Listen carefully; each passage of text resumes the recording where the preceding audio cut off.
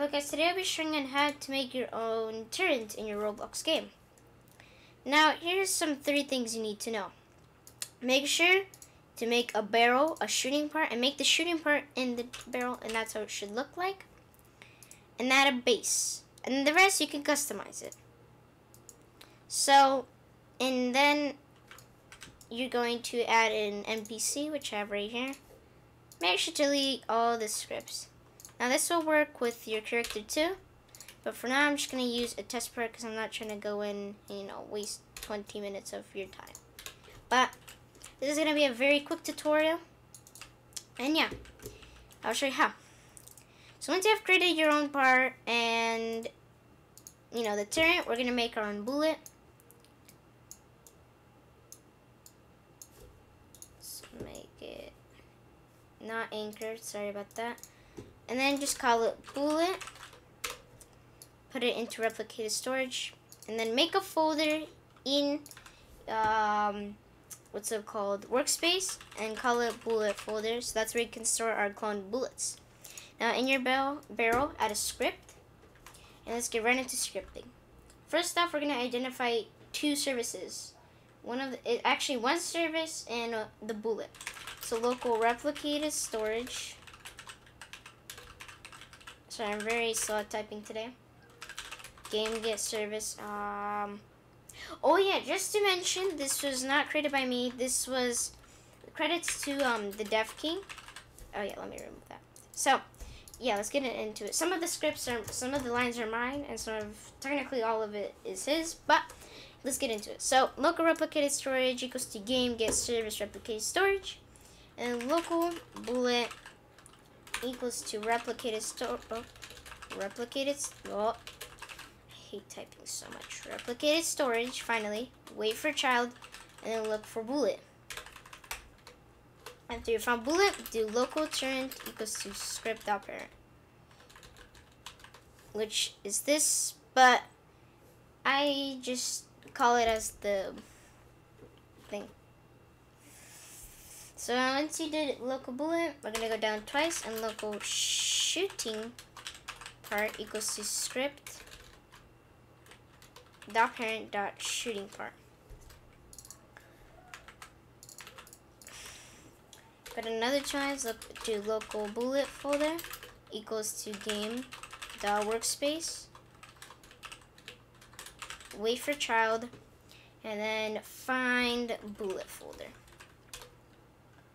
And then you're going to go down twice and do local fire ray. So this is where we configure our, fire ray, bullet damage, bullet speed, and aggro distance, which I'll show you in a second.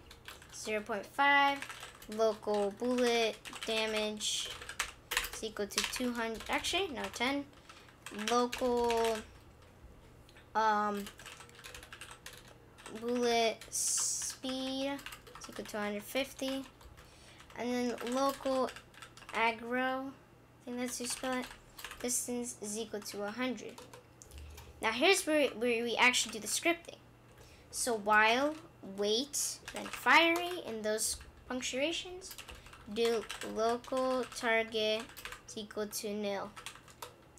And then after you do that, and you're going to do for I, comma, v in pairs. And then you're going to do game.workspace and then colon get children. I'm going to add an extra part for me. And then you're going to do local human is equal to v. Find first child. Humanoid, I hope I don't spell it wrong. Oops. Local torso. Actually, I'm going to make it lowercase.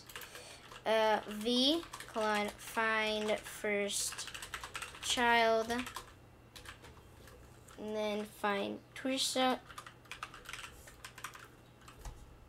I keep on having these dumb errors, not errors, but movements with the things. So after that, after the torso, you're gonna do if human and torso, and human dot health.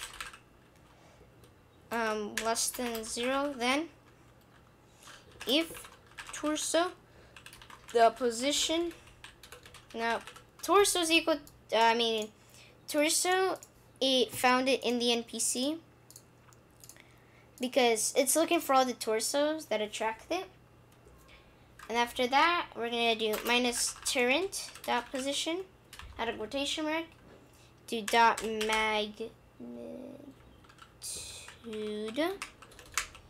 Hope I spelled it right. I hope not. I hope I did. And then after that, we're going to do, sorry, keep forgetting. Dot magnitude, and then greater than aggro distance, then local bullet ray is equal to ray dot new turret dot position, comma torso dot position with quotation marks, because that's a way to do it. And then do minus turret position, turn dot position. We're gonna do it the other way, and then you're gonna do dot unit, and then times aggro distance. Once you did that, I'm gonna make it a little larger. Local hit, comma position is equal to game.workspace. Now this is gonna be a big word. So find part on ray with ignore list. I spelled it right. I have some of the words on Roblox Studio because I have two of them open. One of them comes with the the words that I can't spell, and then yeah. Bullet ray, not bullet folder, but bullet ray, comma, punctuation, like the pointy punctuation, turret.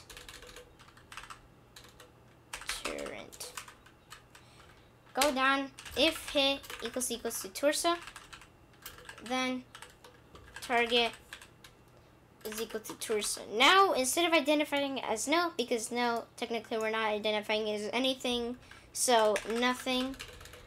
But then after it finds a character, after it finds a model or a part that has either humanoid or torso in it, it will start attacking it. So let's do else. If it doesn't find a torso or a humanoid, it will print that something's in the way. Something. Oops, sorry. Something is in the way. Okay, and then on the third end, you're going to drop down one line, actually 2 lines. Let's do that. If target, then local torso equals to target, like we did before. Turn.cframe is equal to cframe.new. And then the punctuations, we're going to do turn.position, comma, torso.position. And then local new bullet is equal to bullet. And then semicolon, like both of them are dots, clone. And after making a clone, we're going to do new bullet. So I'm going to copy this. New bullet dot position equals to shooting part dot position. New bullet dot parent is going to be equal to the bullet folder. And then new bullet dot velocity. So velocity. Okay, after making the velocity, let's do turret dot cframe dot look factor, so it looks from the 4 different angles, and then multiply bullet speed. Now we're gonna go down the line, and we're gonna make it where it damages the humanoid or the torso. So we're gonna do new bullet dot touched connect, and then punctuation function. Then we're gonna call one of the parameters or arguments object hit. And then after that, we're going to do local human is equal to object continue. Never knew that was a thing. Object equals to local human equals to object hit dot parent semicolon 2 dots find first child and then humanoid. If human, then human take damage, and then in here we're gonna do bullet damage. That should be it for our script. This is what you should have been written. And before I actually test this out, I'm gonna add a part in. Oh, I just forgot. A friendly reminder. You're going to have to change up some of the C-frame positions. So like, let me show you. So like this, where are all the C-frames? I swear I saw one.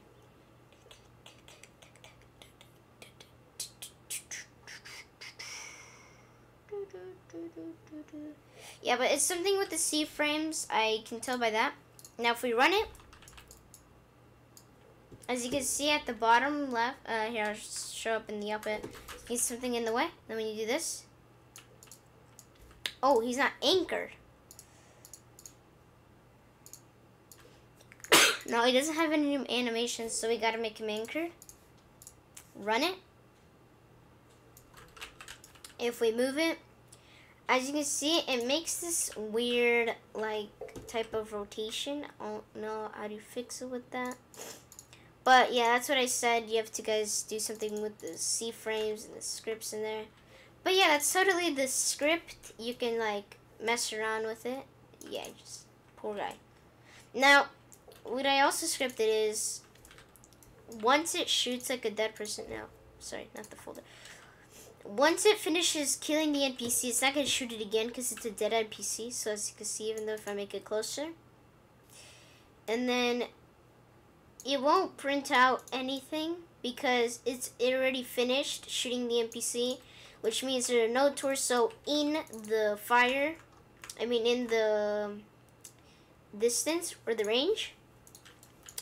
You could have changed it to range, but it's all good. And yeah, let's you make a bullet. I mean, that's how you make a turret. I hope you guys enjoyed it. Smash that like button and subscribe for more daily content. Yeah, I know I haven't been posting in a while, but I mean, I hope you enjoyed this this turret tutorial. Make sure to change some of the X and Y's so that, you know, it works.